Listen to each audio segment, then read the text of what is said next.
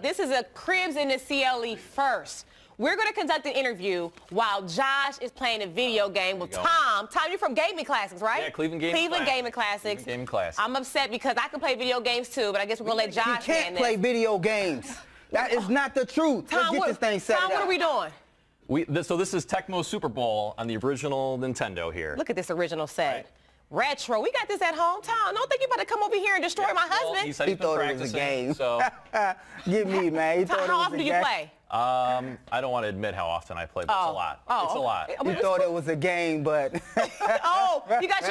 done switch clothes. Look at this. It's not a game, Look at this. He it's plays a life. No games, all right? It's a way of life. All right, so you're playing Tecmo. Pick your teams. Let's go. We're going to get a classic matchup in here. You know who I got, baby. Oh, yeah. Okay, but Tom, what is the Cleveland Gaming Classic? Cleveland Gaming Classic is next weekend, November 16th and 17th. Okay. And it's really just a weekend of like everything video games. So we do retro stuff, we do new stuff, we have tournaments. But it's in Westlake. In Westlake? Wagner's Event Center in Westlake. Okay. So yeah, it's next weekend. Are girls allowed to come? Because there will be lots of girls. Okay, because you didn't even have a common misconception. Okay. But yeah, lots of girls there. All right. So I'm kicking off here. Hold on. Okay, kicking off. Full power kickoff. Of course. Babe, I'll distract them while you play. Keep firing the questions off at him. Is that Josh punt returning? Get it, baby. Get it. Oh! Oh! He broke the tackle.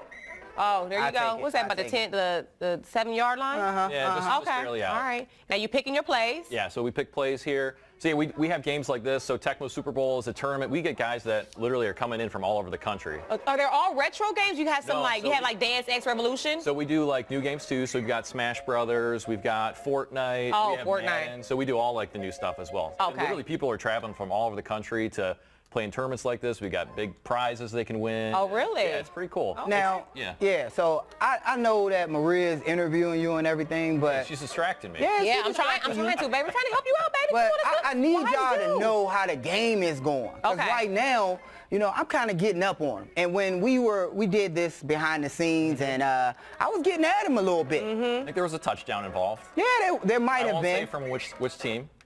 Yeah. Who scored a touchdown? You did? Who you think? I didn't even see it. I missed it. Is it bad? That's going to be a topic. Is it bad etiquette to outdo your guest in their craft? Ooh, well, Tom, I'm sorry. We don't know how to do nothing but win here, okay? I didn't see that. Fumble?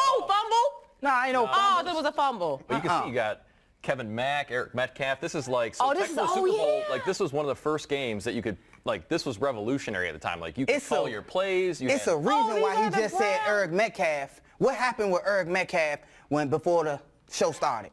Can you tell everybody, or is that a secret? What happened? I scored on him with Eric Metcalf. Oh, you did? He's like, what happened? Oh, Tom, you forgot? You forgot, Tom?